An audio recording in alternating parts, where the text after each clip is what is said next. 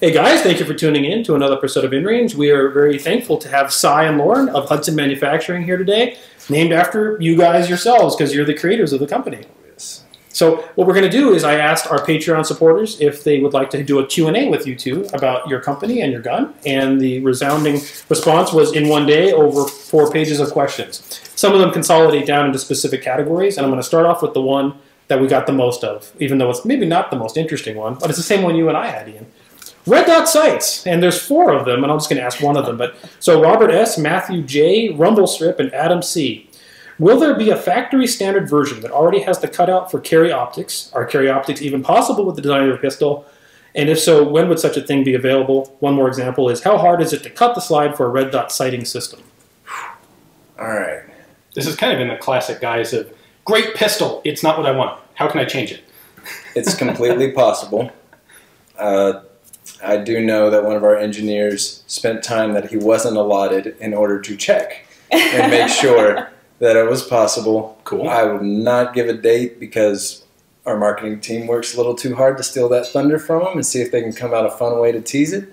If you're going to cut on it yourself, there's some safety considerations. It is a new design. There's the floor of your drop safety and where that spring pocket is. Mm-hmm. So if you're just going to go cut on it yourself, we definitely prefer reaching out. Don't know if we're going to give it to you just yet because I'd like to have us offer it to you first, but if y'all clamor hard enough and there's enough interest, maybe some other people will beat us to market because let's not start the aftermarket support. We really would rather encourage that. Absolutely. Reading into what you said, it's interesting to note that whether it was appropriately done or not, there was research done into making sure this was viable before you went to market. Yeah. That doesn't surprise me. For example, everyone's tried to red dot enhance many pistols. Like the Glock is the Roland Special and historically very successful, but you're seeing everyone do this to a degree. Mm-hmm. But like, for example, the CZ pistols really don't have enough material to do it reliably. So, one thing we saw when we talked to you guys at SHOT Show was you had spent the time to investigate a whole lot of potential options, even if there were things you didn't plan to do at first. Like, we need to keep this in mind for the future and that in mind and make sure the design is compatible with this and this and this.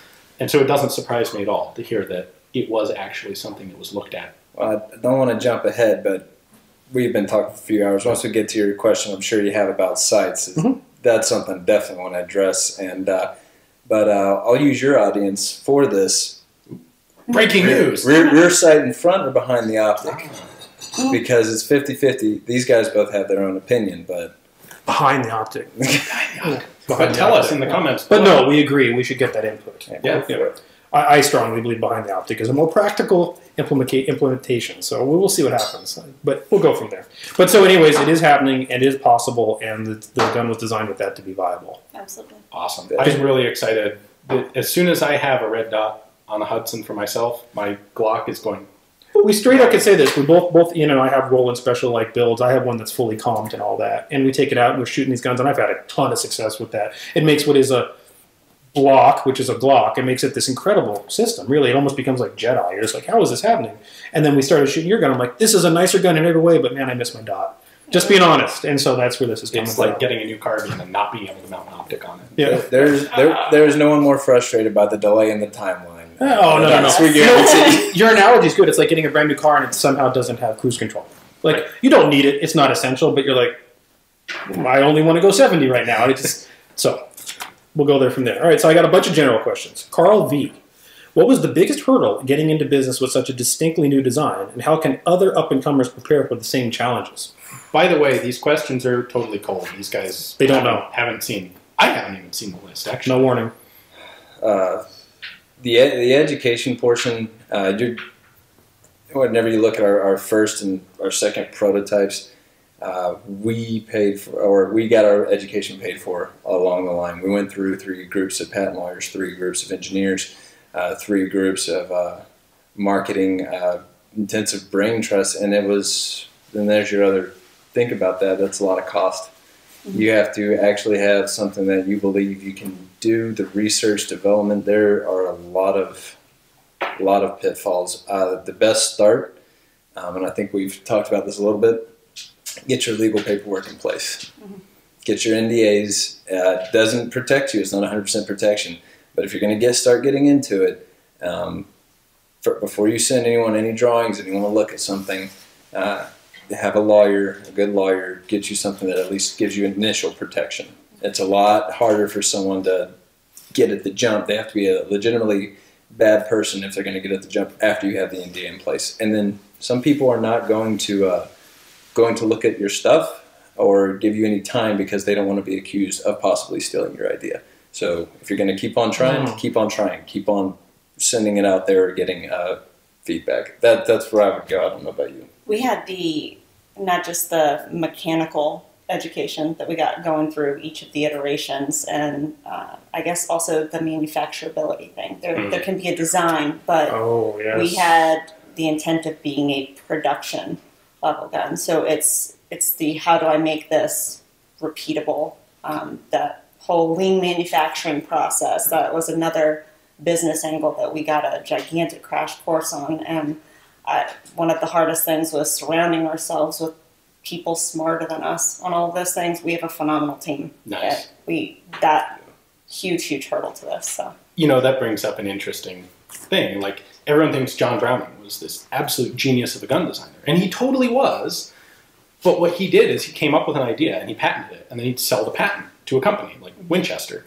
And Winchester had a whole team of people led by some really smart engineers whose job was to take Browning's brilliant patent and turn it into something they could actually build and market. Yeah. And you guys have taken on both of those jobs, coming up with the idea and then also making it commercially feasible. Yeah, it is possible to compose a piece of music that human hands cannot play. Yes. And you could design a firearm that would be a one-off that you could build one of, but it would be absolutely ineffective to be able to produce it in mass numbers. I think there's actually an iteration of ours that you might want to talk about. So okay. Yeah, there was no other way for it to be created as designed other than 3D printing, which is not yet a viable option. Not yet there as far as like actually mass quantities produced. It's coming. Yeah, that is coming. I'll be excited when it does. It's neat. Yeah, it's very cool. And the marketing side of it too. So we had not only the mechanical, the manufacturing, but what hurdles did we have to actually break into a market? That's a good point. You could make a fantastic product, but if no one hears about it, no one's going to buy it, right? Right. So SHOT Show, people are like, well, how did y'all do it? And we actually say, no, we didn't do it. Actually, it was the internet and firearms enthusiast media that did it. We did a brand video, a website, and a teaser campaign, and then we showed up with a product to shoot on Industry Day at the range, and it took off. We spent a lot of time going through, how do we position it, what do we make it look like, what do we do, but yeah, that could have gone a completely different way. This is a little bit off the topic of this, but you're bringing up a good point. There was a lot of hype at the SHOT Show about your product, and that was a good thing. But at the same time, I think I've been watching, like, your Instagram, for example. You guys are pretty proactive in terms of putting out a lot of high-quality stuff on things like social media. Was that always part of the idea, or was that someone you hired? We wanted to be very, very deliberate in our social media, and yes, it does tame down some of the creativity and some of the funny stuff that we can do. You can do a lot of fun stuff, but we wanted to be very, very deliberate in the imagery that we were putting out. I will say one of the big challenges we did recently was showcasing people's holsters. We did that as like a small mini campaign, not really launching that as a campaign, but any company who took the risk on a small startup and doing prototype holsters and sending them to us, we wanted to showcase their product and say thank you. So making 2 to 3 taglines for somebody else's company over the space of 2 weeks, we're going to try not to do that too many more times. But I mean, if someone's willing to put the effort into making accessories for your product, there's no reason to cross-promote. That's a good thing. That's a good symbiotic relationship. Yeah. Okay, once we get to the rear sights and front sights, we'll hit that up again. We'll get there. I'll move on because we got pages here. Philippe F. How does it feel to get feedback about your design, your ideas, and your products, and finally to be where you are at this point shipping the product? So I guess what I'm going to paraphrase that is you're obviously going to get input from the audience and the consumers as they purchase the gun. How does that feel to get feedback, positive and negative, on what is now your production baby? We listen to the videos in the morning. It's part of our reading the news routine. So we're trying to see what people are putting out there on their reviews, and there's always this sort of pit in your stomach going, did he like it? Oh, I'm did he sure. like it? God, that's got to be... The whole process has to be incredible. It puts a whole new term into don't read the comments. You need to read the comments. You're forced into reading that section. Yeah. Well, it's what got the design where it was, reading the comments in the first place, not about our design, about other designs. Everything was case study. It is an incredible moment of satisfaction and validation whenever you hear someone say, this is awesome, or that they like it. It is an incredible pit in the stomach whenever someone says that there might be an issue. Right. But we turned that very quickly, and I was really proud of our team. We have an awesome customer service team. If there is something negative, we're tracking it down. If they don't post about it or they don't ask for us to look at it, we're tracking it down, and we want to be aggressively customer service oriented, because we have had the instance where someone said that they were having an issue when they didn't have a pistol. They complained about a gun they didn't even own. Okay. But we've also had the instance where a rear sight set screw was missing. And we actually tracked down the lot number when it was. We went from manually putting on the sights to an automated system within the space of a few serial numbers that had been missed in the holdover process. And I think that was within the first 50 pistols out the door. But we tracked those people down and we got them sent. And it's a limited lifetime warranty, and we're trying to honor that as aggressively as possible. I think it's unrealistic for anyone to expect any bit of technology as complex as a new pistol or even software to come out and be 100% right out of the box. It's just not realistic. Things are going to happen. And so the thing that matters is a response to problems that's proactive and beneficial. Absolutely. Don't ignore things. Yeah. Continuous process improvement. I mean, across the board, from the in-house assembly, how we run everything. I'd say the gut punch is when someone says, oh, well, they came to market not ready yet. I do not believe that to be true. A missing rear sight set screw. That's not indicative of not ready. It's not the same thing. One thing that we had early on is some people were pulling it right out of the box and they were running it, which is what you're supposed to do. We were using an oil-based lubricant instead of a copper or moly, but oil sometimes dries out if it's on a shelf, or if someone wipes it down real quick.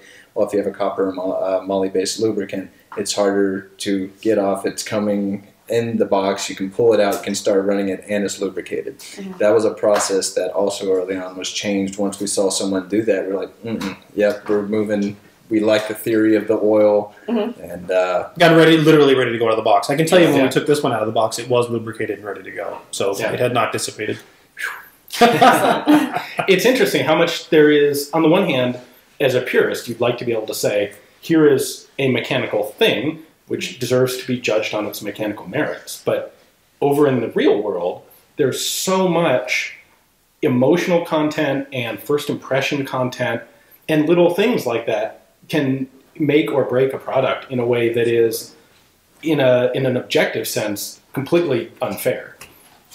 And that's something. Getting back to that last question, it's like, what are the pitfalls? Well, you'd better be ready to do a lot more than that mechanical thing that started the whole project. Absolutely. I mean, it could be mechanically ready to go out of the box. If someone has a negative customer experience or a negative product experience, we had someone shipped it or received it at their dealership.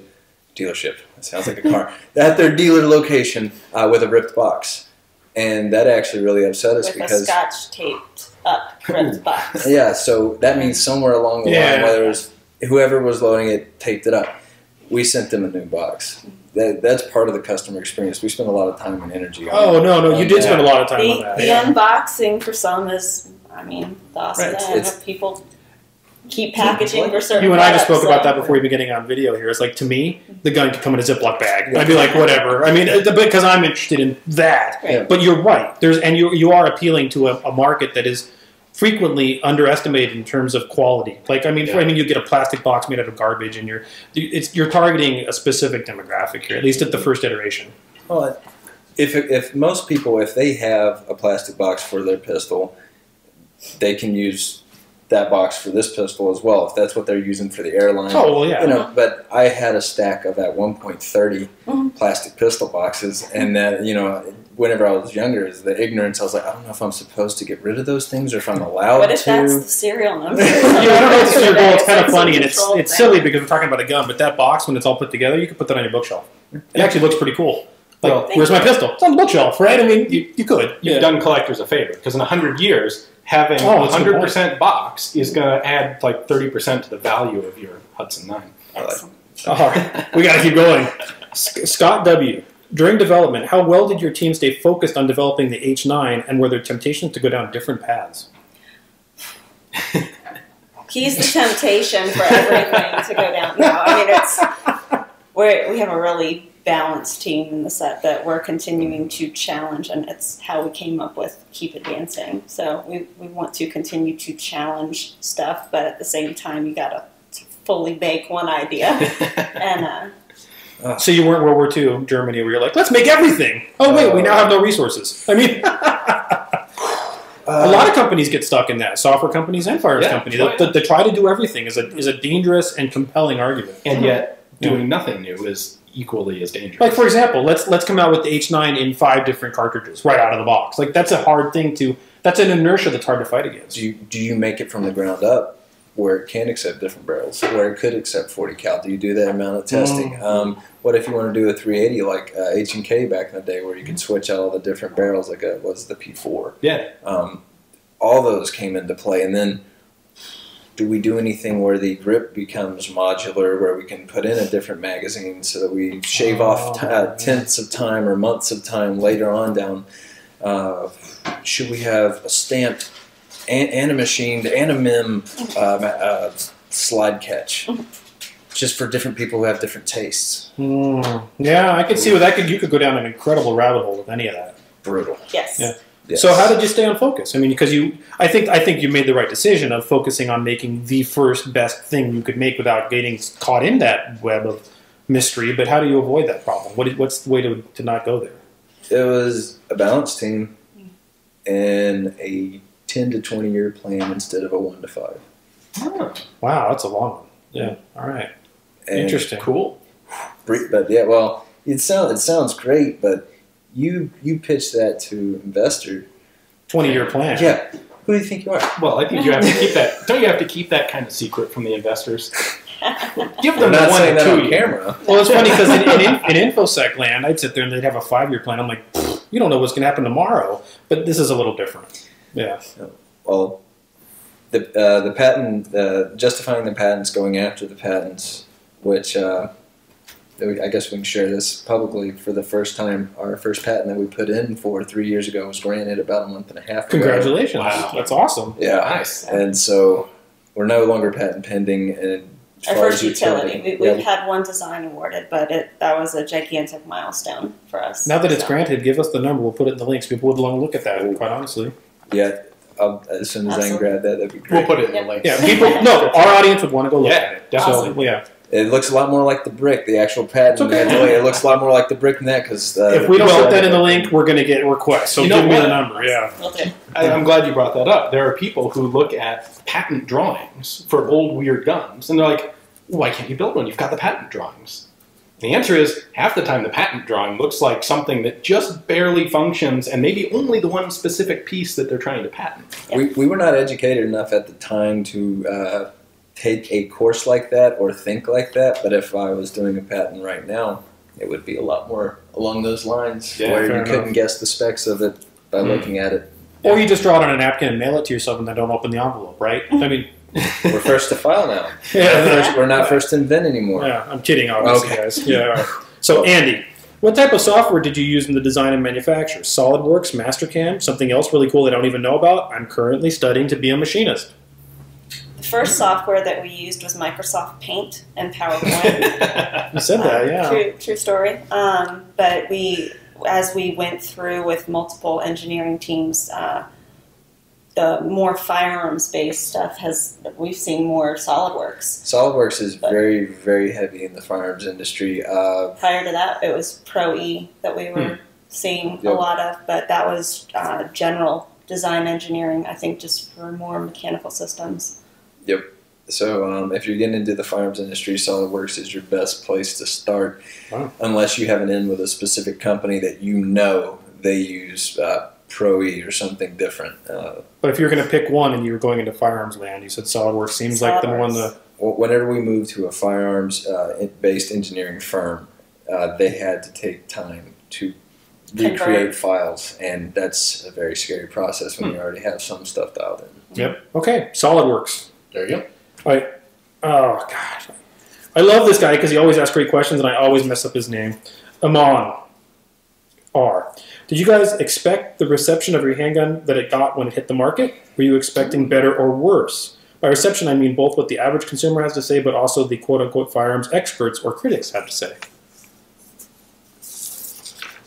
Hoped for, but we were blown away by the response that we had at SHOT Show. We very much wanted to do a teaser campaign in the sense that everyone that we were following at the time, reading the blogs, checking out what people were excited to see at SHOT Show, and knowing that we had this thing in the works, it was nice to see that come full circle and to see the names that we're familiar with out at the range, and just, getting to actually see people shoot it. It was... Trying to not act starstruck. Oh, yeah. That was funny. Trying to not act starstruck, and actually it was excellent for us, and I think just perfect that the format of SHOT Show had Industry Day at the range at the front end of it. I don't know that the rest of SHOT Show would have been nearly as much of a success if people didn't have the opportunity to shoot it. So you'd say Media Day at the range was a big deal. It was huge.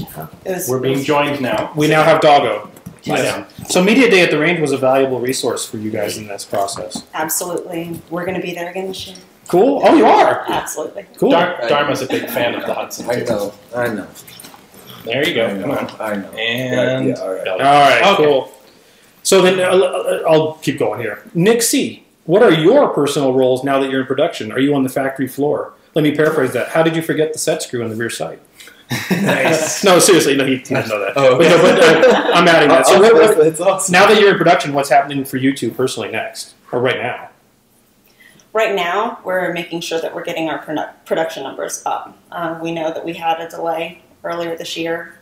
We are going through the ramp up that we expected. It's just happening later than what we expected. So we're much more tactically involved at this point than what we hope to be. We would like to start getting our armorers course deployed. We'd like to start doing more range time and actually showcasing the product rather than doing as much conventional marketing. Getting to talk to, like you. Yeah. So, but I mean, like on a normal day, besides this fun day for you guys coming out here, thank you again. Are you in an office room? Are you walking the factory floor? What do you personally? Where are you at? Both. Both. You're walking the floor, making sure things are right. I mean, it's a combination. Right now, we're getting positioned to scale, and I know that sounds really, really corporate, but we are pulling people with us, a couple other people in the company, and we're all doing everything all at the same time, and then staying till 19-2000, going over task lists, reporting structures, or we're on a plane with our supply, to go off to our suppliers and talk to them. Making sure it's dialed in, that things are coming in at the same rates, that we're all gearing to take it up a notch every single. You're probably more busy now than you were before. I bet it's even worse. Worse in quotes. Yeah. But, I keep on. You do low rate production initially, and as you're taking more and more steps to go, you have to worry more and more about what things do we need to put in place to make sure that we don't overlook stuff. Let me correct what I meant by worse. Your personal time consumption is worse. Oh, That's what I mean by that. Oh, it's much worse. That's what I meant. It's much, much worse. Yeah. Speaking of skills you didn't realize you were going to have to develop. Sure. Is petting the dog. Oh, no. It's all good. All right, Andrew D. Oh, this is a good one. Is there a way to invest in your company? That's interesting. Yeah. Besides buying I was going to say buy an H9. All right. Enough done. There we go. Lie down in the corner. All right. We are not currently. We are a privately held company. Lauren and I still do maintain majority ownership. A lot of that has been because of the sweat equity and what we're doing, plus the intellectual property. We are not currently open for outside investment. If you have a dollar figure in mind, I'm sure that if it's a rather large one, we might get you to sign an NDA and then have a discussion after that. But the real big issue, whenever we consider things like Kickstarter or something like that, sure. Yeah. You start dealing with not only federal firearms laws, and then you go into ITAR, and then you go into background checks, and then whether or not there's any, if there is an issue on whether or not something would happen catastrophic. Is it their fault? Is it our fault? You're looking at, it's like kickstarting a car. Yeah, that's a nightmare. Yeah. So it would it be theoretically possible? Yes, but right now for us, even though this is a big risk, we are very risk averse, and so we're trying to keep at the current time. We're growth focused. We're growth focused. Well, I would think you're not open for public, like you said, and the whole idea of venture capitalists or any of that sort of stuff where other voices get involved in your company, there is always a big risk of losing your vision. Yeah. Absolutely. Yes. The H9 is what we launched with, but we also intended, like you were talking about, the look and the feel of Instagram, the packaging, stuff like that. We very much wanted to lay the foundation for launching a brand. Okay. And we don't want to lose the direction of that until... Well, I would argue you already have a brand from what I've seen of your marketing. Thank you. That's not an accident. I know. No, but you say you're delaying. I think I already see it. But supporting the brand, branded clothing is part of a brand lifestyle. Yeah. You want to see Hudson manufacturing stickers on the back of cars. Is that what I'm hearing? A little bit. Hey, that's a brand. That's what happens. The thing is... that is a brand. Yeah, absolutely. Yeah. A late come-in investor is interested in quarterly profits and dividends, and not what the 20-year plan is. That's exactly correct. Is if you present a new investor with, hey, we're not making much money for the next 5 years, and everybody's like, what? You're selling a ton of pistols? And everything's going back to infrastructure growth, hiring people. If you made this plastic, we could reduce costs, right? That's the kind of stuff that starts happening. Yeah. No, but that is literally the risk of that scenario. That is. So, okay. So no, you can't invest until they already become fabulously wealthy, and then don't care about it. Unless you have enough money that it makes it very much worth the while. I understand. But it's a good question. It's a flattering question. That is a very flattering question. Thank you. So, Michael B., for not having any experience in manufacturing or designing a gun before, did you have a lot of pushback from the industry, i.e. people in the field already making guns and parts? Yes. Absolutely. Or anyone who would sign the NDA.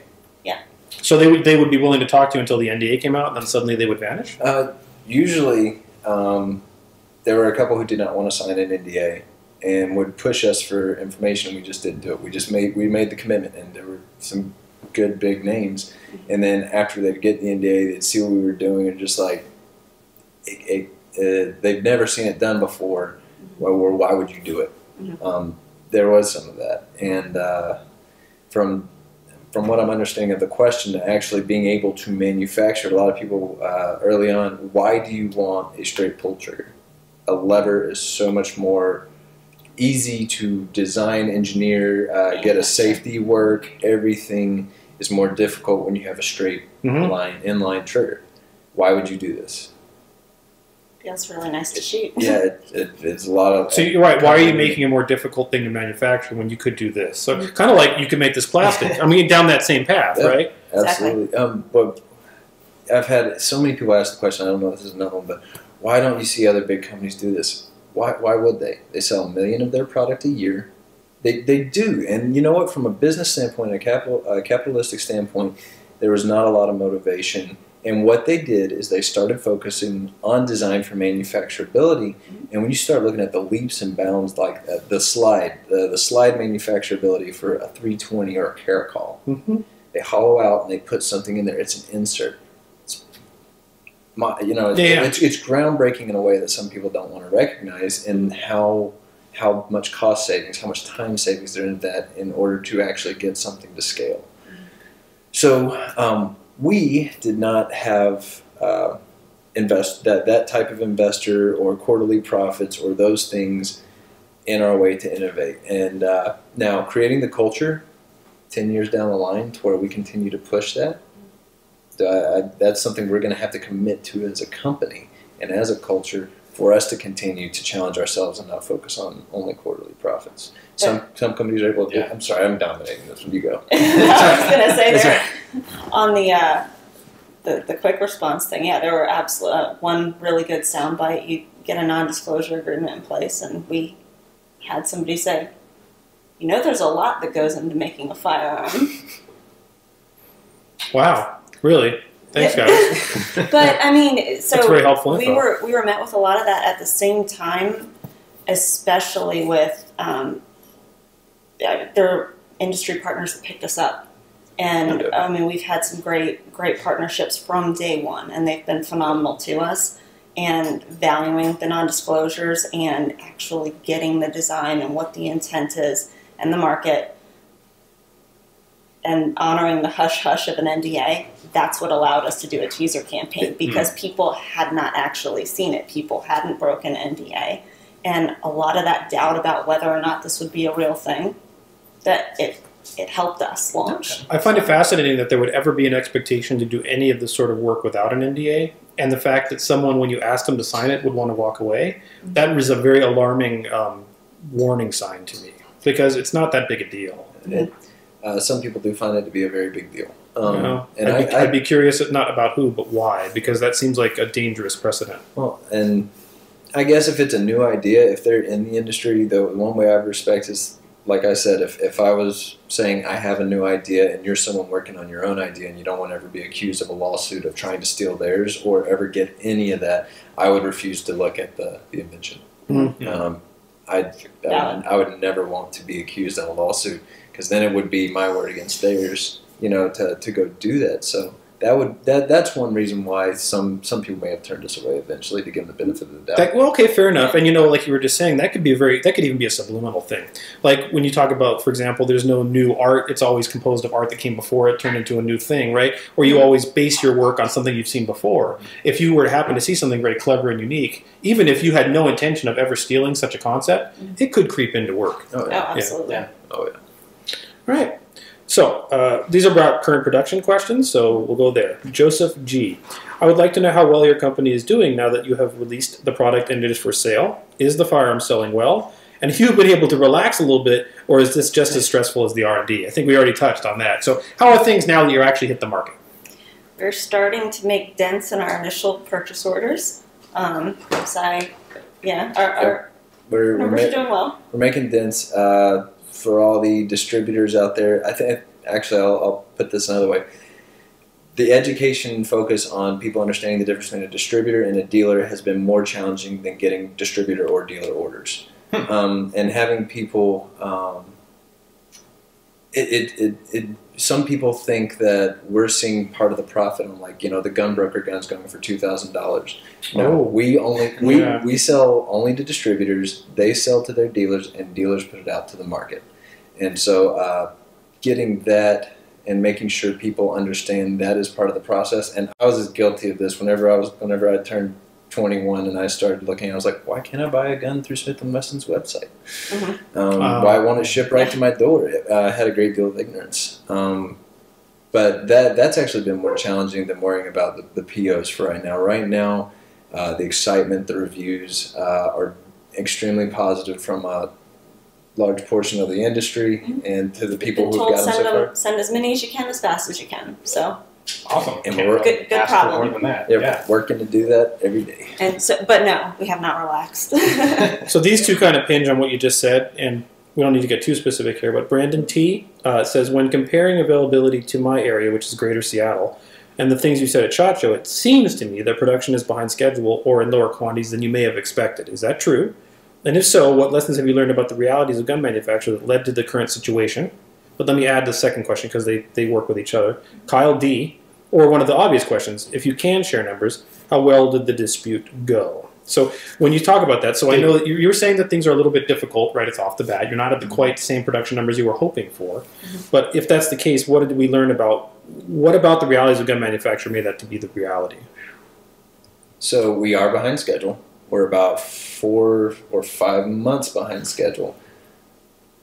But our 4.5 our months. scheduled ramp up, we always intended to hit USPSA production division legal within 3 to 4 months, and we are still on schedule to do that. Define what that means. A lot of people are looking So- at what that means. 2,000 units out on the open market. Okay. And what that means is that we are looking to ship this next week as many as we shipped the first month, and we're continually training people and grabbing efficiencies and gaining efficiencies as we go on.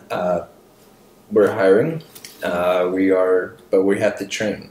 Anytime there's an issue on the line, it's a tenet of lean manufacturing. You stop right there, you fix the problem, and then you go forward. Not And just so- from the actual manufacture of the part, fixtures in-house, for example, for assembly. You've got an idea in theory, and then you actually go and put something on there, and you're like, that's not as efficient as it could be. I need to actually hold this a little bit better. You take a step back, you retrain it, and it's always worth taking the step back to actually get it In going. many ways, designing a fixture is no different than designing a part in the gun. Absolutely. Yes.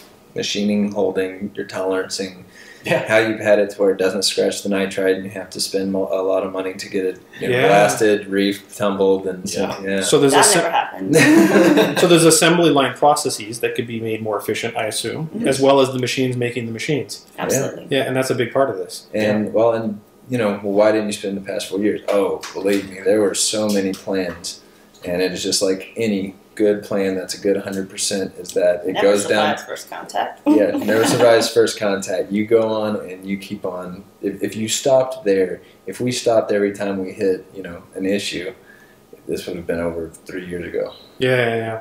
It's fascinating in historical perspective, and Ian, you could chime in on this, like the Garand. The machines to make the machines, he made way more effort into the stuff to maintain the rifle than to ever make the rifle. Yeah. Or so it's amazing. Yeah. Same thing. I think our audience would be interested to see the machines that make the machines someday, quite honestly. That's really cool. Once the facility's on brand, maybe we can have people down for a tour. No, that'd be a great tour. I think that's Yeah. fascinating. It's just as fascinating as the gun, in my opinion. This is sort of similar, but from Jasper W. Was it harder to secure raw materials and production capacity as new firearms manufacturer than it would have been if you had been an innovative toaster designer? So I guess what he's saying is how much harder is it because it's a gun versus some other thing? Do you think there's a difference there? Raw materials, Raw materials, I would say not. financing, Oh, people that want to shy away from a firearm? yeah. Absolutely. Yeah. So, yeah, the raw materials, they still look at it as you're getting a machine component, and it's usually a machine shop that is sourcing it. If you're going to financing, you put your EIN number, and you're a firearm manufacturer with an FFL. That's where your challenge is. So there are people that would shy away from that as a result. Yeah. Wow. We tried to be as manufacturing focused as possible with that, though. Again, our team has done phenomenal work to make stuff happen. So making, supplier quality requirements and actually coming to the table, as prepared as possible to have those conversations has helped us out quite a bit, and that's a result of our team that we surrounded ourselves with. But Yeah. It's interesting. That would not have occurred to me, but when you say it, it makes sense. Yeah, definitely. George J. How do you do quality assurance from your various suppliers, especially when literally nobody's ever made your parts before? So this is a scratch kitchen gun. You make this gravy straight up, right? So since no one's making this in bulk, otherwise, how do you do your Q&A? Intensively and a really, really heavy bottleneck up front. Whenever you talk about as many in a week as you do in a month, well, the first time we ever got the grip, the insert, the barrel, the slide, 100% inspection. Every piece, every component. The first couple weeks, you bet. Mm-hmm. And then your sample size goes down. And then your sample size goes down. And then if there's a variable, it'll go back up. And then you do that, and you have to dial it in. you have variables as you reach different rates of production depending on what the actual manufacture process is. So if it's a machine component versus a molded component, those have different timelines on when they become something that introduces variability just by by use. Yeah, So, just, if they ship you 10 parts in a batch and they're all perfect, that doesn't mean that they can ship you 1,000 and still have maintained that quality. supplier selection as well, based on process. That's your biggest part of quality. If anyone's thinking about getting into this, supplier selection, first step in quality. Absolutely. Making sure your documentation's correct. Obviously, metrology equipment is something that we use daily, so you're inspecting hardness, height, as many possible dimensions as you can, depending on what the feature is. So. Metrology, the science of measuring things. Yes, I knew that. What I was going to say is this. No, that's great. But I think that our audience that watches InRange, reliably has heard these messages before. Things like as simple as we just got a sample set of X whatever steel, 4150 or something, right? What's a steel number? So, and the hardness of that steel today may not be the hardness of the same, even though it comes a week later. So you're dealing with something that's not the same raw material you thought you were dealing with right off the bat. And if you have unscrupulous suppliers, they have every urge to fake the documentation or tweak it and make it look like the that could happen. So you'll accept them, so that just as you don't want to get things back for repair, well, suppliers don't want to have to reject parts. There's always human error. I mean, well, sure, but the insidious thing about that is that let's say you have this production line and you're relying on supplier Y for steel, just saying, and it's always been the same quality steel for 6 months, and then month 8 something goes a little awry. You're the one that takes the heat, not the steel manufacturer, when something goes wrong on the gun, meaning a part breaks or something. and absolutely, from a reputation standpoint as well, right? Yeah, and that's kind of a hard problem. Like I said, the aggressive customer service, the information sharing that we have right now that made it where everyone heard about our pistol within a matter of weeks is the same information sharing that we have, that if there ever is something that breaks, that they will hear about it in a matter of hours. Yep. You're right. Bad news will travel faster than good news. And so, I mean, you look at the history of let's use one of the greatest success stories of all time. The Glock. I mean, our production numbers that we're going to start hitting this next year are in line with the production numbers. Wow, that's a way to put it in perspective. 1982 to 1992. Wow. The best reference number is around 350,000 produced. Wow. And so you put that over 10 years, around 35,000 a year. Now think about that. They crank out 1 million a year right now. Yeah. That is a very cool historical perspective to put yourself on the same line as Glock. Well, and in a couple of years, you're going to regret life goals. Hashtag life goals. No, but that's still a very interesting. That's a great metric to use. That's really cool. Awesome. Stuart R. Are there any mechanical or market restrictions that would prevent the H9 from being released with a standard one-piece trigger and a manual thumb safety in addition to the existing passive safety model? So I think this guy is a competitor, probably looking for the absolute crispest trigger possible. And, in a 1911 guys, the manual safety tends to provide that. The first thought on that, when we had gotten to the boat anchor, which was an earlier prototype iteration that you guys have seen before, we did have the standard manual safeties on there, no integral trigger safety. And we were really thinking about the market, have a striker-fired gun, not really the most common to have manual safeties on there, that thumb safety sort of setup. And we decided to opt to allow that to be more of an end-user configurable option. Modularity has become a more and more popular thing where the shooter actually gets to dial it into their own preference. And from a manufacturing liability standpoint, we wanted to make sure that we had another external safety. There have actually been more pistol issues. I'm trying not to use the word recall, but there have been more of those historically than any other issue with pistols due to the drop safety. And so we, with that trigger safety being an integral part of our drop safety, we will not be shipping it that way from the factory. I know there was a press release last year that mentioned that it would be. They had not been in the meeting with legal the week before, so that did get out there. That person has been sacked. Is it Monty Python. Is it theoretically possible for that to be set up that way, it is theoretically possible. I'm pretty sure I've seen a picture here and there where there was a manual safety on the H9. I don't know if that must have been a Photoshop or something. We do have those. Yes, they're in the works. They're being tooled. Okay, but that's a manual safety. Oh, that's what I'm saying. Yes. Including the trigger safety. You're not omitting the trigger safety in the process. Correct. Nope, it'll be an end user option. So if you want redundancy to your redundancy. Yes. And Belt and suspenders, you can add a manual safety. And I think that appeals to, well, the pistol is designed to make it a flatter shooting pistol. So, and the felt grip, if a female shooter has it in the bedside gun at home and wants that extra one step in case there are children, then there's some people who want to Not just the female shooter. Hey, we got okay, so you're also but for also the 1911 shooter who wants to rest their thumb and ride the thumb safety there. I'll tell you, after 4,000 rounds, when you put that in there to test how it works, it's really nice to have a nice place to rest your thumb. Hey, so Lauren, you were saying that you like it's more comfortable to shoot with the safety.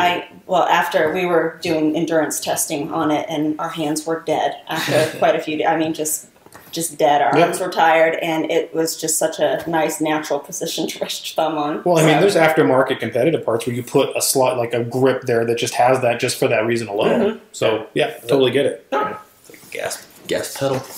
Yeah, they call it something like that, or accelerator stop or something like that. But yeah, maybe it is called the gas pedal. There's even for the Glock. Yeah. Anyways. I need to get back, get some open education. Some questions about your future. All right. Seth P. Hudson H9 when?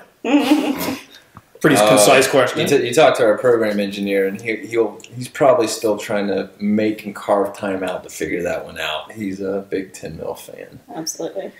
And the amount of time and effort, it'll be another year and a half and maybe even 2 years to get the engineering going to a hot cartridge like that and make sure you do your job right. Although I think to date I have heard more requests for 10 over 45. I find this very strange. And I no offense, Seth, but why? 10 millimeters has a place in the world. In fact, you dealt with this with Larry Vickers on your Q&A. Yeah, and they talked about it. It's for shooting bears. This worries me, and I'm not saying this about Seth, but when I hear what you said about the amount of requests, I worry how many people ask for something they wouldn't buy. Yeah. I want to see a picture of it on Instagram. Do you have any? You said you do a lot. How do they want to buy it? You do a lot of research. Have you done research into how much 10 millimeter ammunition is actually sold in the United States? It is more of a niche market than 9. I think that's an understatement. It's probably well underneath 45, 40. I mean, I'm going to guess it's on the lower end of sales. Where that would be fun and make sense is we're going back into an era of subguns. The ballistics of 9 and your polymer tipped and your everything that's going on with your subguns nowadays. This is for our program engineer. This is for you, Zach.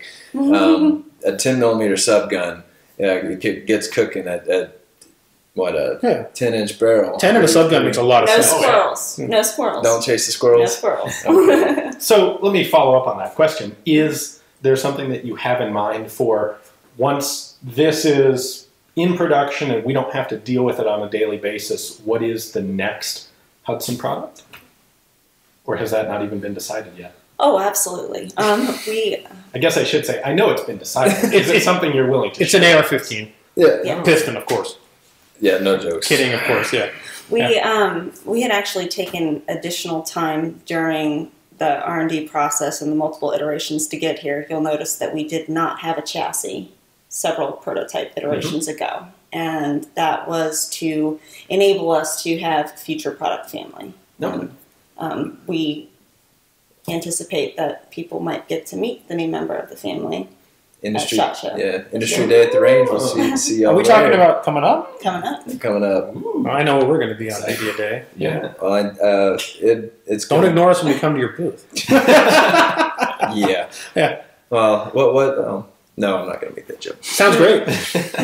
No, but I mean, I really have to question when I say 10 millimeter. I'm like, I mean, you guys were up in Alaska. I could see.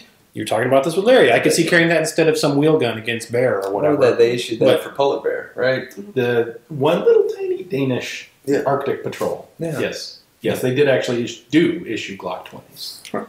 This one's one that didn't occur to me. Karsten J. Will there be a longer barrel version for the EU market, specifically 2 centimeters? Apparently there are barrel length restrictions for the EU. There are barrel length issues in large parts of Europe. Well, that sounds like something a threaded barrel version could easily take care of. Okay, we got other questions coming. You can address that. Okay. All right. So perhaps, actually, do you have any distributors in Europe? Is it something you've looked at? Is it? We very, very recently signed on one, and we have been researching and validating, looking at our paperwork since SHOT Show for exports. It took us 4 years to get into the U.S. market. We are going to take very deliberate steps into the international market.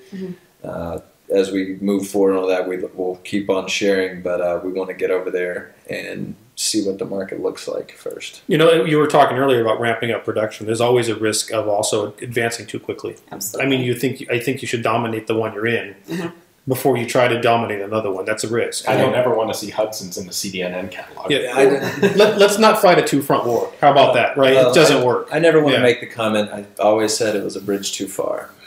I don't want to do that. No. I'm not saying it shouldn't be on the radar, but I think the idea is to get there when the time is right. Yeah. Trying to be extremely deliberate about timing with that and being able to support it. We don't want to, 1 foot in, 1 foot out. How many companies have we seen in many industries that just went, oh, this is going great, let's make a store everywhere, and then 3 years later there's 3 left because they overexpanded, whatever. So, all right, Derek J, kind of similar question. Do you have any plans in works for a 10-round magazine? I would like one of your pistols, but I have the misfortune of living in New York. Yes. Yes, that actual tooling had to be stopped when we hit the delay. We didn't have the funds to put toward it. We kept all of our people. We focused on training, and we made sure we could pay our people's salaries as we got through. So the money toward the tooling for the 10 round, as soon as we ship enough pistols, it will be restarted, and we will get those to you. And that has relevancy for IDPA as well. I mean, you could use a larger capacity mag, but that helps with those guys too. So, what about larger magazines? As soon as we have the dollars for that, that'd be a lot of fun. So that's on the list too. So let's go ahead and take that question. Right around the corner. A 10-round mag for New York is one thing, and a larger capacity magazine is also on the drawing board. That would just be fun simply because, like I said, where the subgun market is right now. That would be a lot of fun. Sure. We touched on this earlier, but I think this is one worth diving into deeper. Joe, are there plans and works for a polymer H9? Polymer frame, let's be specific. So, checking, we'll see where the Steyr patent is in 2020. Steyr patent. The Steyr patent, a modular chassis surrounded by a polymer exterior, which is what they're currently in court with multiple other companies about that. Ours is steel, which is not covered in the patent. We have our own patent that we have filed for our specific chassis, which is different. However, until it is granted, a small company like ours has no dog in that fight. But because with everything else, the accessories, the sights that we still haven't gotten to, the light, tail options, all the things that we need to chase down and look to support for the H9 product family. If we entered into something that could get us into a court battle, we might slow down way further. So actually looking at where we want to be with our company, picking that as our next step just doesn't it's actually kind of like the sense. International distribution question in the same sense as what markets we enter into, and in a way to not cannibalize ourselves as well. When everything we do, we want it to be extremely deliberate. So if I'm hearing this correctly, there is a existing Steyr patent that may or may not affect you, but it's not a fight worth fighting right now for you because of the size of the company. If we were to go polymer. If we were to go polymer, yep. And I mean, you'd have to defend it. If we went polymer, you'd have to actually defend what you were doing, which I believe we have a strong legal case, but why would we? The best way to win a lawsuit is to not get in a lawsuit. Forgotten Weapons has a long video series at history of all sorts of patent fights going on forever, and they are really weird, and you see all sorts of weird guns as a result of patent avoidance. Yeah. So are there other ways that you're willing to talk about you could lighten the gun that's not polymer? Multiple. Okay. There are multiple ways that we could do that have already been tested and are working very well. Okay, so there are you are working on. By the way, sometimes there are things to be said about a heavy gun, depending on your purpose. Yep. But there's also things to be said about a lighter gun too. So Sorry. Before we get completely away from it, I think I heard you say 2020. Is that when this Steyr patent expires? 2020 was the last time I checked on it, and if I'm forgetting that it's 2021, don't have it right in front of me. It also, they could have had a continuation. They could have had a divisional, and those haven't published yet. So all that is something that we would take a very deliberate step towards. Okay. A lot of people misinterpret patents and copyrights. Okay. And copyrights last basically till the heat death of the universe. Patents don't. Patents are actually fairly limited in scope, and you're looking at typically 17 years. There are these rolling strategies you learn about, and that's why when people ask us how many patents do you guys have, how many are pending, it's always a range, because something goes up for examination and you can get one awarded, and that's actually, we said that we have our first utility awarded. Something splits off of that and gets, you do a divisional, so that one can get awarded, but that gets awarded 2 years later, and if it is an integral portion, you now have 2 years extra protection on the life of your invention if they can't get around the second one, which is also a portion of it. So that was its own education. But actually, within our design, whenever we got granted the configuration, which is the overall how it works, the barrel came off as a divisional. And it's its own thing that we're going to pursue. And we could have a 4-hour conversation about the curiously chaotic version of patent law and how it's currently being enforced. I mean, things like, and not gun related, but swipe to unlock or patenting a color or a font are things that have happened in different industries. So patent law is a spooky, weird world. It is. It is. Yeah. And if you don't have to, like you said, get in a legal fight, then just don't. And for anybody who's getting into the whole create your own design and start reading the patent books, they use a lot of fear-based stuff whenever, how they write. A lot of it's lessons learned. Read at least 5 different ones from 5 different authors who hate each other in order to get a good base. But you're also going to need financing to create, and there's a lot of tutorials, do it yourself, and there's a lot of international patent protection. Whoa, that one's a whole new. That sounds like exciting reading. We should all get on that. Oh yeah, hours of fun. You need to patent this thing to shoot. All right, so your answer is Joe, maybe, but current patent law is problematic. All right, Elling P. If you could add one single feature to your gun without any added cost or drawback, what would it have been? What would you do right now? Poof, make it happen. Magic wand. I like that. I know my answer, but I'm not the guy that developed it. Yeah, me too. I know the one thing. Red dot. You got it. You want to build red dot. Yeah.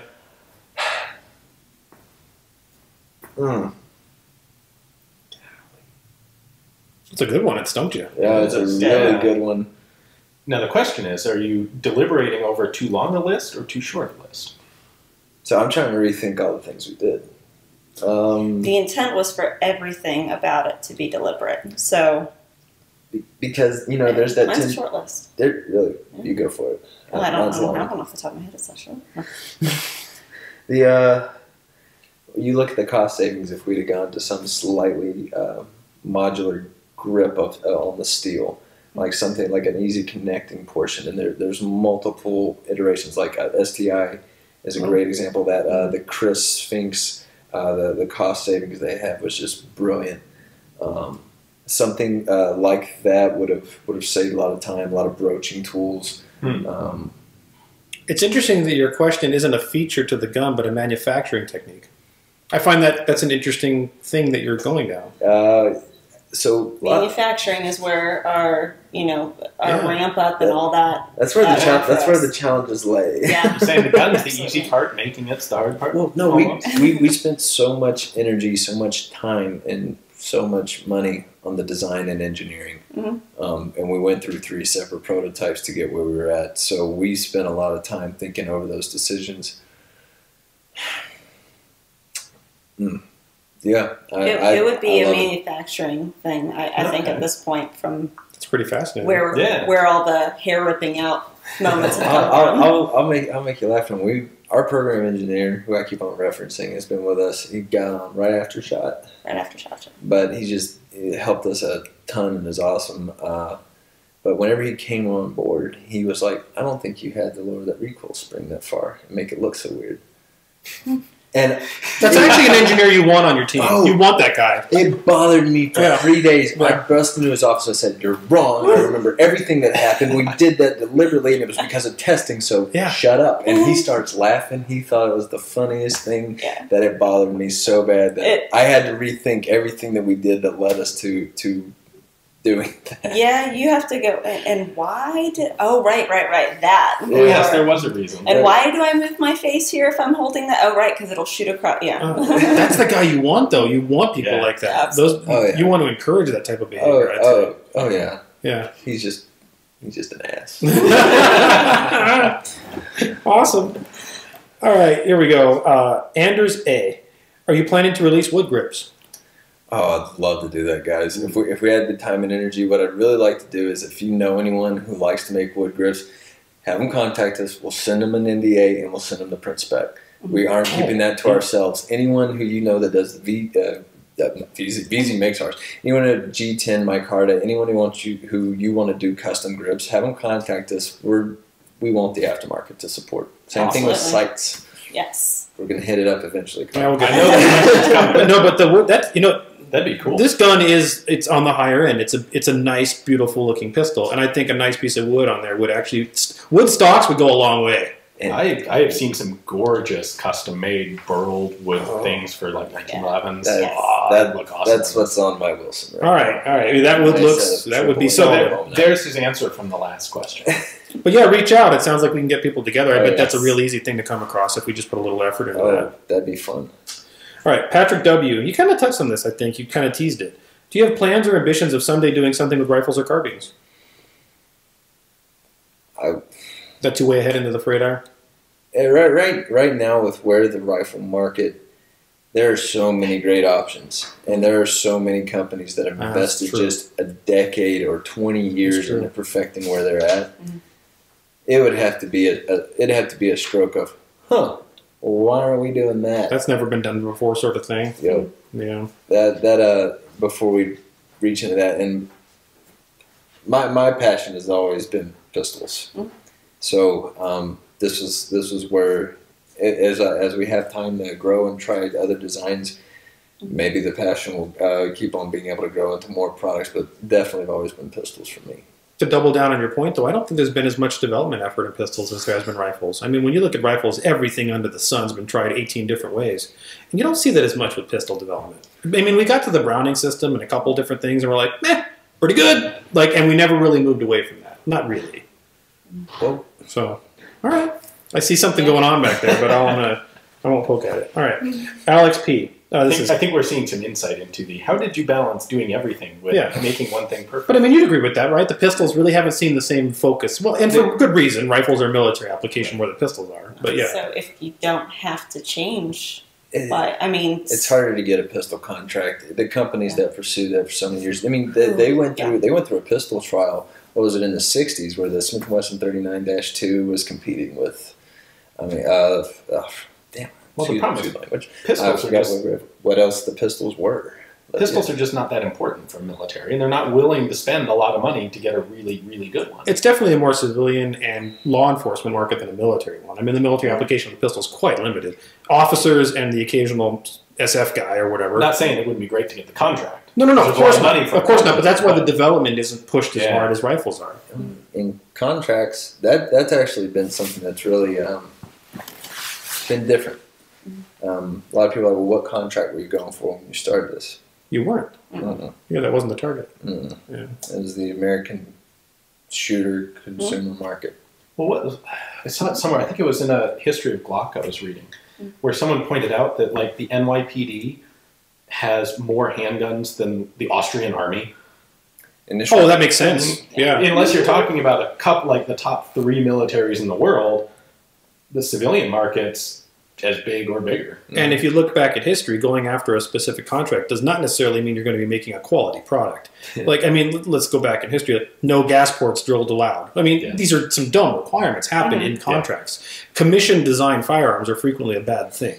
And those contracts are that, right? We want these specific requirements. Not all of them are thought through, and you come out with this kind of weird thing as a result. Doesn't necessarily translate to any other market segment that you make a product for. I try to stay real positive when talking. Forget the mainline contract. Build the gun for the civilian market, and then get all the special forces guys together. Well, if you build something fantastic and awesome, they're going to want it enough that the contract in the future will reflect what you designed, is what I would probably argue. Yeah. Right. That's right. It was pretty fun. I have a few buddies who are in group right now, simply because that's where they decided to put their time and energy in. And I was able to get them a pistol, and that awesome. was pretty fun. Very cool. That was pretty fun. Awesome. That's a good day. We touched on this earlier, and we said it about 10, but let's go ahead and hit it. Alex P., are you going to make this in 357 SIG? I like the Hudson, but there are a lot of 9mm handguns for less money. All right. I think a high-end handgun should be offered in a more interesting caliber. I'm going to go ahead and say this. I think 357 SIG is even less compelling than 10mm. So Then the business hat goes on. No offense to Alex, but I mean, there's probably less people buying that than there is even 10. So I find this to be almost an awesome. Well, first off, it's a fan base, which I love. I love when people get behind something and really get excited about it. But starting our company, if we'd gone with 357 SIG or 10 or 38 Super or something that or the ever compelling 45 Gap, something where it's not the market norm, we would have had a much greater challenge. Introducing our product. We see this a lot with comments. People want to talk, why 9, why 5.56? Because that's the thing. It's like so dominating in the market. There's almost no compelling argument to not do 5.56 and 9mm on whatever you're working on. Why don't you build a new car that runs on kerosene? Well, you could, but Well, we were talking about this earlier. I mean, it's part of the evolution of firearms. 9mm. I don't know. You probably know this. When did it first get introduced? Over 100 years ago. Over 100 years ago. And then there was a time where everyone said the ballistics aren't right, and so they but that was 9. It went from 45 to 9 because the ballistics weren't right, and then they went to 40, and then we went to 357 SIG, and I'm sure I'm missing just huge gaps in history. There's every cartridge of the sun. Yeah. But during that time, development on 9mm did not stop. No, it did not, and it's because it's become such a standard. That cartridge has really become something far more than it was ever anticipated to be when it was originally developed. Same with 5.56. Absolutely. Yeah. 1908, the P08 Luger, first 9mm handgun. Somewhere in 1906. Well, I'm sure it was developed before that, but I think. But 08 is when the first 08 was when the first 9mm military issue handgun. Because before that, it was 30 Luger. No, the German Navy Lugers were 1904, and those were in 9. Were they in 9? Yeah. Oh, all right. So, yes. We were both close. I was close. But yeah, okay. Interesting. But That's why I said over 100 years. Well, 08 is over 100 years, too. Exactly. Right, fair. Clever. See how Ian plays the game. No. But I mean, like we're saying, 9mm and 5.56, there's been so much work put into these cartridges that I don't... Now, the argument against them is extremely hard to make. The follow-up question I'm sure people are going to ask is, well, 357 SIG is the same case. So all you have to do is make a new barrel that's 35 cal, right? No. We would have to look. We would be shooting the absolute snot out of the slide, the barrel, and then putting it under stress analysis just over and over and iterating over and over. Because every time they try to take any shortcut on changing caliber to something with different powder or just a different ballistic configuration, you are taking the wrong shortcut. Mm-hmm. You build a pistol around a caliber. Now there are exceptions to this, like we said, the HKP4, and they did it from the ground up, right? From the ground up, and it was a sleek little neat one, but it was for the smaller calibers. That was a design philosophy we took. You don't have to agree with it, but that is one of the ones we took. Semi-automatic and fully automatic firearms are like helicopters. You change one thing in that paradigm and everything shifts. So the parts that you've tested under the pressure curve generated by the range of 9mm, the minute you put 357 SIG in there, that all shifts. Your helicopter is now different, and it may or may not stabilize. Yep. Yeah. Timing, everything. So. All the testing we did on different 9mm. Mm-hmm. Oh, yeah. Yeah, Oh, yeah, no, do extended ammo test on that, just seeing how everything behaves going through there. And that's a very huge cool. variety of things. Absolutely. I mean, you've got lightweight 90 grain bullets, you got 158 grain bullets. They got that whole spectrum. Yeah, you got major power plus P factor for. You got SAMI, not SAMI, hot rod, all that stuff going on with just one cartridge. Yeah. All right. All right. Firearms fuel and fabrication. Any plans for a threaded barrel version, and has your system been tested with suppressors? No, that's all you. That was quiet. Yes, definite plans for threaded barrel. We are currently testing, and Okay. Yeah. yes. Does the locking lug configuration introduce any really fundamentally different challenges for a suppressor? That's actually where, with the testing that we're doing right now, you take a look at slide velocity to make sure you're not slide losing. velocity and spring weight. If we need to sell a threaded barrel with the spring as a complete kit, okay. I would rather do that than someone be, I shot the crap out of this and ruined the threads and it slide going too fast. You just drop in a suppressor or a threaded barrel with a suppressor, and it might work until it doesn't, kind of scenario. Yep. Right. Okay. But that's on any. I've ruined a couple pistols just putting a suppressor and threaded barrel on it, not doing anything. You know what? This goes right back to the helicopter comment. Suppressing Yeah. a gun completely changes the harmonics of the firearm. Yeah. Absolutely. Interesting. ARs are so obviously one of those quintessential arguments when you talk about that 20-inch gas system, 14, you get to 10 and a half, things get weird, right? You have this parameter, and if you're outside of it, it goes wrong. I remember my first suppressor we put on an AR. I was like, this is so cool, and then I'm like, yeah. I'm like, I'm so awesome. That's terrible. Okay. We just got a few more, guys. Thank you for hanging in here. About that. Thank you for hanging in for such a long Q&A. So, Billy K. Jr., what advice would you have for someone who wants to get into firearms manufacturing but has limited funds for machines and materials?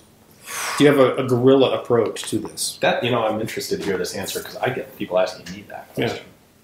Well, you guys kind of did it. You started with PowerPoint and Paint. We That did. sounds like that. Yeah, And it helped that we stayed under the radar and that we had multiple engineering approaches that were outside of the industry so that we didn't lose our we also design. used our entire deployment savings. So, yep. That's something we haven't talked about much. We talked about it when we first met you guys, but I mean, you really put your future on the line with this, I believe. Yeah. So, but what's are you recommending PowerPoint and Paint? No. Okay. So if you don't have a nest egg or something where you can put it toward that, develop your sense of being a judge of human character, and then your sense of legal protection. Because you're going to need someone to help you through this. Unless invest in legal protection before you invest in tooling, machining. Unless you are Tony Stark. If you're Tony Stark, always be Tony Stark. And do it all on your own and go for it. If your drawings solely exist on paper in your garage and you're going to do your first thing that way, obviously have your FFL. And Oh, yeah, of I'm not course. trying to give any kind of... But the legal protection side of the house, because when you become more and more onto something, Do you think there is a realistic opportunity for someone today to come up with, let's say, a legitimately good idea and take it to a firearms company? That's the way a lot of this industry worked in centuries past, was inventor comes up with the idea and then they partner with an industrialist who produces the thing. Is that a viable ideas option are today? sold, but I don't know that too many of them, like you said, you guys haven't seen a lot of change in the handgun market for a very long period of time that, where it gets shelved. I don't doubt that patents haven't been bought, though. I just don't know that they've necessarily had to be used because Start with your history. sales are good. Create your case studies. And at this point with this question, at some point, there needs to be some people in this industry starting our own Shark Tank or whatever you want to call it. Oh, interesting. That'd be a lot of fun. I need to be a judge on that. Oh, yeah. Whoever watches this, this is the start. That'd be fun.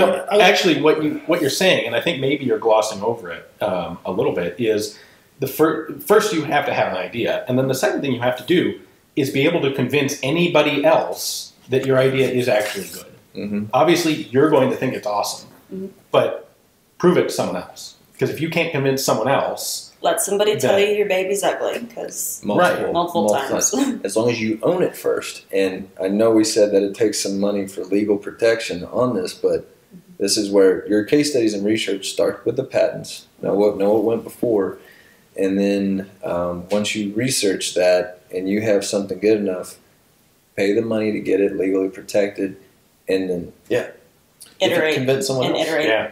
I was going to augment what you said, but I think we're touching on this slightly because you keep talking about the legal side of this, and that's an incredibly important part of any business endeavor. Yeah. But if you really have a very clever idea, I'm a very skeptical person of any power structure, and I'm very cautious about governments, religions, and corporations. So you take this really cool idea and you go to Bob at X and you believe, all right, Bob, I'm going to show you this because I want to work with you. The next thing you know, that company X is making your product. Yeah. Right. And how do you prevent that, especially if you're a low funding kind of guy? That's a scary prospect. Well, that's what he's saying about judge of human character and legal protection. Boy, I don't think you can judge the human character of a corporation. That's very, very, very difficult. Yeah. Even if Bob's okay, the corporation may not be. Remember, a lot of the gun companies out there are not these huge megalithic corporations. A lot of these things are smaller companies than people might expect. Doesn't mean they won't go boop and be making that in a year, though. It's true. Yeah. A lot of case studies just like that. A lot of cool ideas have gone the way of the buffalo.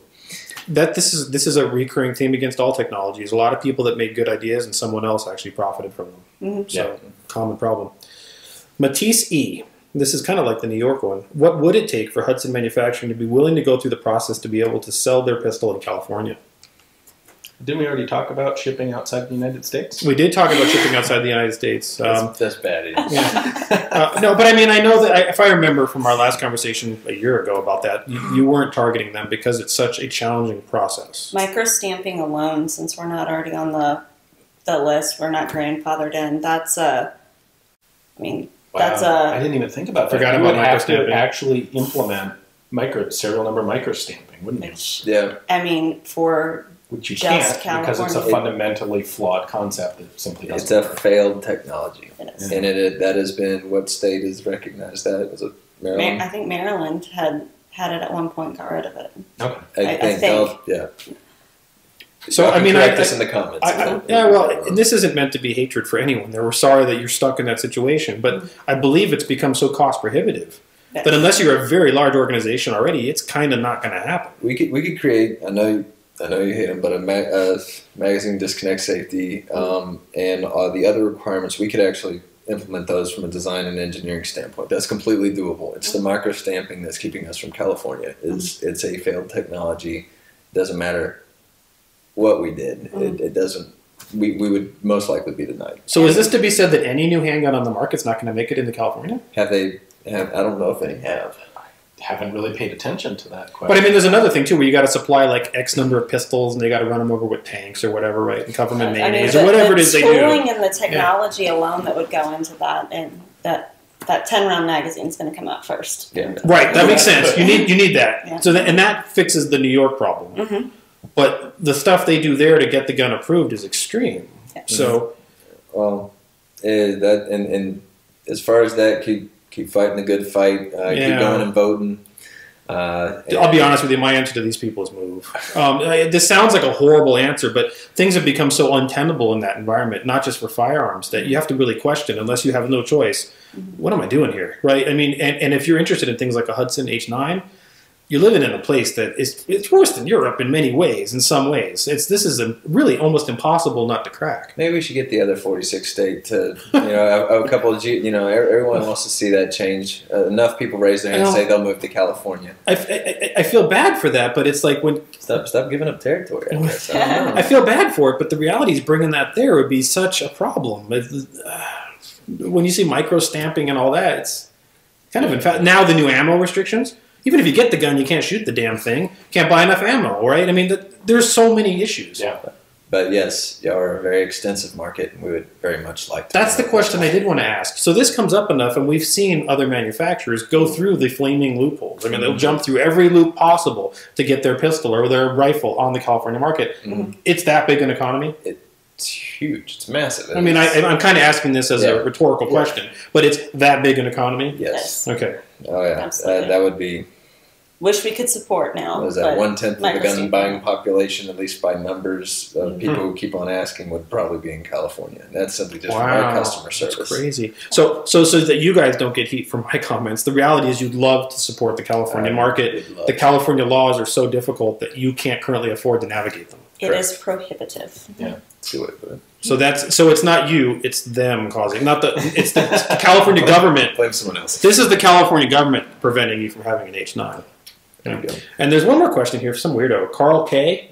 What do I need to do to get a different rear sight? So here's the deal. Yeah, not everyone's had the chance to shoot your fine pistol. And so far, we've had a couple matches under our belt. Ian, you and I can talk about this. It handles awesome. I love it. I want a red dot.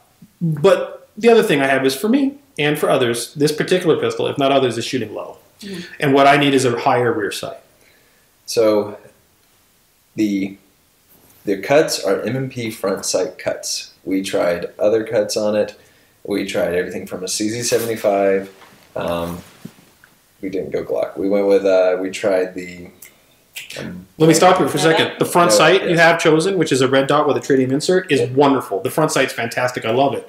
But the rear sight's just, it's not high enough. Sights are like holsters. And we had to, and it's all personal. And we knew that no matter what we did, different people were going to want different things. I know Matt Helm and Knife Maker Texas has already put on a fiber optic on his, and it made me laugh the first time I saw the picture because it's so personal. We wanted something that showed that we were not just going to put 3 dots on it and just go for that. We wanted to make it premium, and we wanted something that we saw a portion of the market going towards, which was the blacked out rears and the orange with a tritium insert, which keeps it at a premium level. And that was where we wanted to start. The delay meant that we could not devote our time to get into the aftermarket to support different sight options. So you can change out your front sight right now. Currently, there are no other rear sights that are being made. That is, if you know... That matches the profile of the rear of the gun. So let me add to that. So let me say this. The sight picture is fantastic. I love the sight picture. I just need the rear to be higher. That's all I'm asking. So what I know that sounds like simple. All I want is more stuff. But it's inevitable that people are going to, not just the preference, but there are different firing styles, whatever. Some people are going to need that rear sight to have different heights. I don't want to change the front because the front's great. I'd like every sight maker to be able to offer a set. Are you going to be able to offer different variable heights, for example? It's not something that we would 100% shy away from, but similar to the grip panel question, we aren't sight makers. We worked on building the pistol as a whole. So the sights are made from someone else currently. Well, the front is for sure. The rear is as well. That's a contracted out part?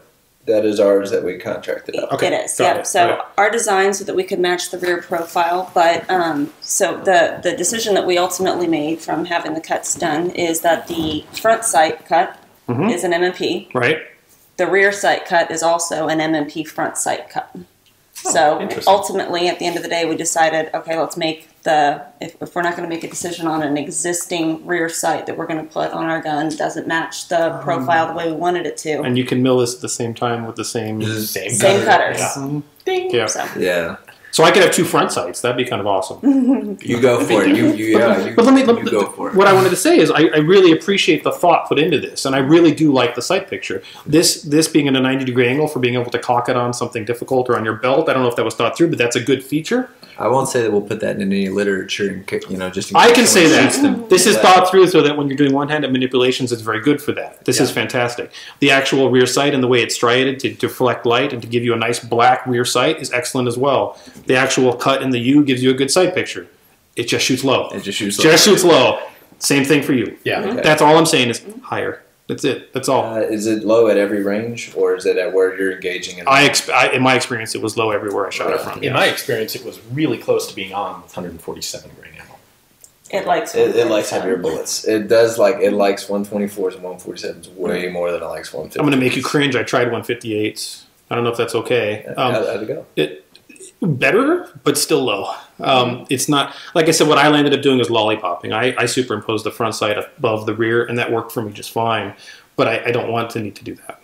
Well, I'm not trying to be difficult. I'm no, just, Right. If you're having an issue, by the way, it is limited lifetime warranty. I'll take it back. I'll put it in the vise, and that's how we're testing anyone who has any issue. It gets. Do you have ransom insert built for? Do you have? We can get ransom has them. Oh, we can get them then. Because I have access to a ransom rest. I thought so. Okay. I have access to a ransom rest. I just don't have access to the inserts. And I will say that because Elijah, our resident, he's put more rounds on the H9 than even us at this point. But he loves shooting 124 Black Hills. Okay. And that's his preferential. I appreciate your offer, but I am not willing to let it out of my grimy hands long enough to send it back to you or anything. I'm okay with my lollipop side picture for now. I'll say that. Yeah. But it's an inevitable reality that's going to need to happen. Well, actually, like I said, I want every sight maker to make a sight set that for anyone can do whatever they want to on the pistol. And yeah, there's no charge for that. We'll have an NDA, send you over the specs. Same deal. Same deal. You heard it here. Awesome. Get on the ball, guys. Yeah, totally. Cool. Anything you want to add, Ian? Boy, I think we did a pretty in-depth coverage. This was a long Those were one. some good questions. Thank you very much to all the Patreon folks out there for submitting this cool list of questions. Yeah, and I got to thank you two for coming out here to us to do this with us. Because, I mean, I'm pretty honored and humbled that you guys are willing to come out to Arizona and film with us. So thank you. Thanks for hosting. Wish you could have got out here sooner. Yeah. We're going to have some other footage, too. We're going to have some stuff on the other channel. We're going to also have some more on InRange. We're going to have a teardown of the gun with you guys, which I think is awesome. We're going to do some shooting tomorrow, too, which should be fun. Get to shoot your own gun for once. Yeah. So I want to point this out. Yeah. These guys don't actually have their own Hudson 9s yet because they're shipping everything that's being produced. That is true. The one that we have here with us right now still says Proto. I think it's 064 on the side. Proto 064. Our insert chassis are made, but everything else that we're getting is going toward the distributors. You're literally the cobbler that does not have shoes. Yes. Yeah. That's how that works. Yeah. Making a dent in those purchase orders. Well, hopefully soon. Well, thank you for being so kind as to getting one to us as a result instead, since you don't have one for yourself. That's a shame. We appreciate it enough. We'll even let you shoot ours. Oh, thank you. I appreciate it. But thanks again, and thanks again to the Patreon supporters for supplying the questions, but also for supporting the channel. Yes. Especially with all the stuff going on. So, guys, you are the core and the lifeblood of InRange because we are demonetized. You are the reason InRange exists. So, if you are there, one of those Patreon supporters, please keep on fighting the good fight. We thank you for that. If you're not one, please consider getting on board. If not, the other thing you can do for us, which is just as valuable, subscribe to the channels and share the content with your friends because you're the guys that promote our content for us when the AI bot won't. So, thanks for watching.